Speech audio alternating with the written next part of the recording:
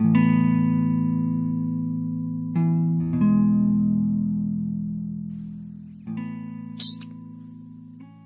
want to give you some information about the PMP exam, and I want to do it really quick.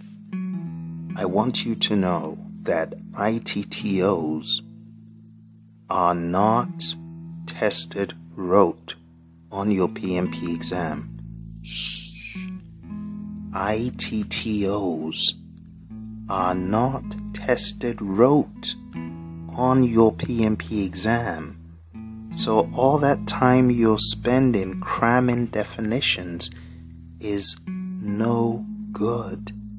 Instead of wasting that time cramming definitions, all you really need to do is understand what that tool and technique is and where it is used, but not cramming, because the exam is not a rote exam. And you know what else I've heard? I've also heard that the exam does not have a whole bunch of formulas. So those of you having sleepless nights over formulas, you might have a rude shock, because you may get into the test and realize the most of what they're asking you is earned value is bigger than planned value. What does that mean? Planned value is smaller than earned value. What does that mean? Actual cost is smaller than earned value.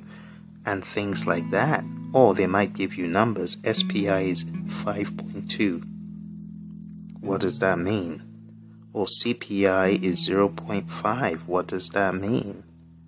And things such as that. You need to understand what the numbers mean as opposed to cramming formulas for earned value. You know what else I've heard? I heard quite recently that the PMP exam is not focused a whole lot on any one PMBOK guide. I heard that the exam is about 90% situational, which means the questions start off like you are a project manager on a small IT engineering project. This and that happened.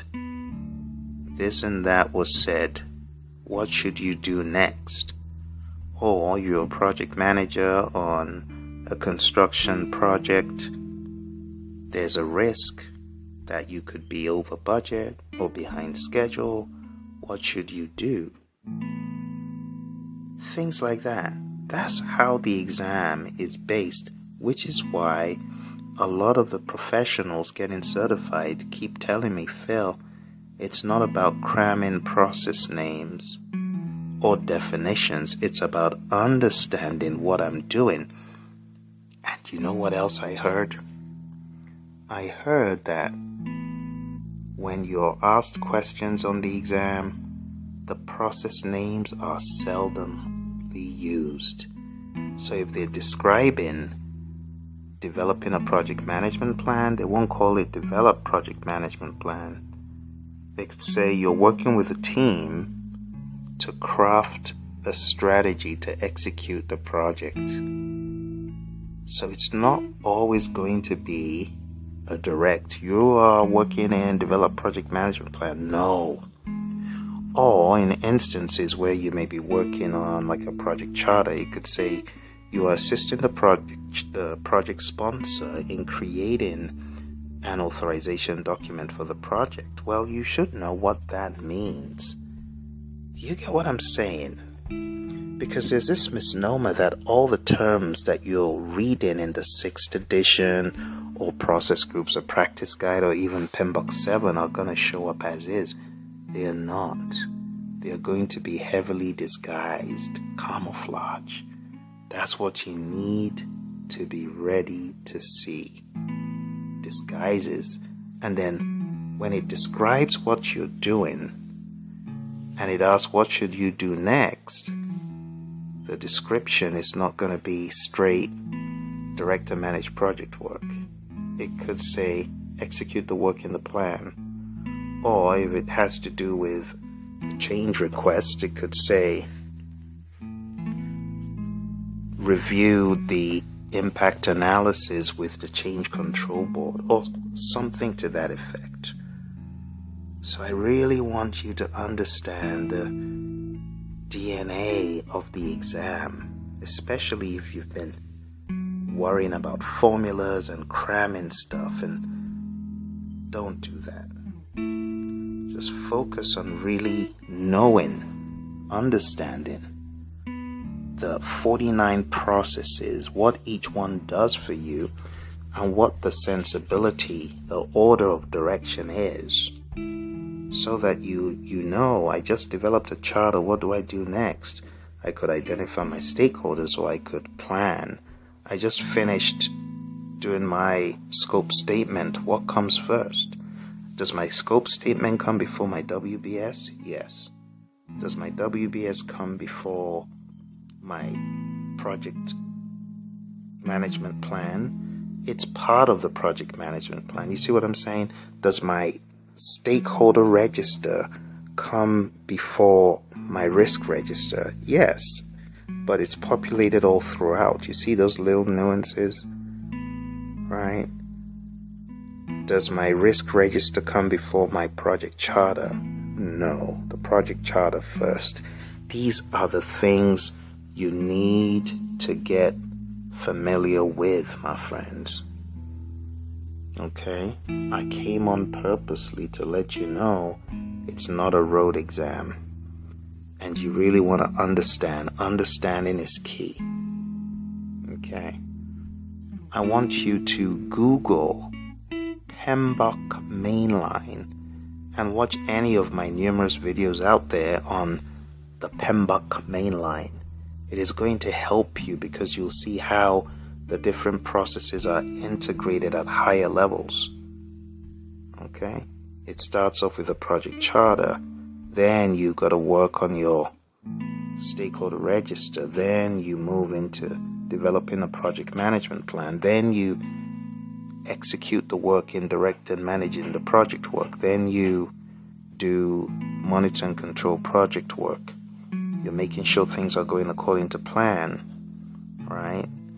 At the same time, when your deliverable is created, you should be thinking about sending it to the customer, and the customer reviews it, and then things move from there. So I really need you to be aware of these things, my friends, and don't look at the exam as being a rote exam. I hope these insights have helped you. Every now and again, I get a little insight, and I want to share that with you. In terms of the percentage of the exam is at least half of the problems are going to be about problems and issues. Perhaps another quarter of the exam could be about risk and change mixed with other stuff. So there's factions and concentrations, because when we say risk, you could have a scope risk, a schedule risk, a cost risk, a resource risk. You understand that risk touches everything. And then problems, you could have problems, impediments, obstacles, blockers touching all the knowledge areas. Risk, I beg your pardon, you could have an impediment that touches resources, an impediment that touches communications, an impediment that touches different areas, can affect cost and things like that. And because you're thinking in an agile hybrid fashion, you got to think in a multifaceted way. Okay? I hope this helps open up your mind a little bit to understand the dynamics on the exam, which are far beyond just PMBOK 7 or PMBOK 6 in one direction. I wish you all the best, my friends. Do me a favor and hit the like button if you've enjoyed this breakdown, these secrets. Hit the like button, my friends, on the Android and on Spotify, my friends on Apple devices. I see you. Hit that like button for your buddy Phil. And I'll see you again very soon. Just so you know, I've got a new course on PMBOK 7. If you're keen on learning, all you need to do to learn from me and my buddy Roy, we have a 12-hour course on Udemy. and it's going at a crazy steal right now, you could go on down to this link I'm about to give you, pmbok.pmradio.org. That's pmbok.pmradio.org. All right? You take care, my friends. I wish you all the very best. Bye for now.